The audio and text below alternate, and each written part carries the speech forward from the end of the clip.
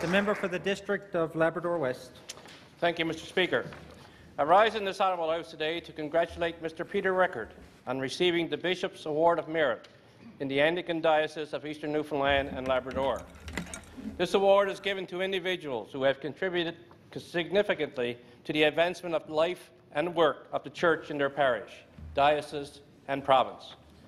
Peter Record meets, and in many cases exceeds, all criteria of this prestigious award. He has been a member of the Labrador West Parish for the past 50 years, serving on vestries as warden, chair of the Joint Board of Management, and now delegate to Provincial Synod. Peter is currently enrolled in the Exploring Faith program and is working toward his Diploma of Theology.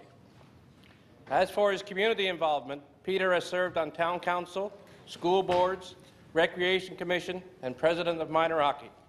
He is a long-time volunteer with the Labrador West Food Bank and a long-time member of the Labrador West Lions Club. If the Church were to designate a person that exemplifies outreach, Peter Record would be the one. I ask all honourable members to join me in congratulating Peter on being awarded the Bishop's Award of Merit at Synod on April 23rd. Thank you.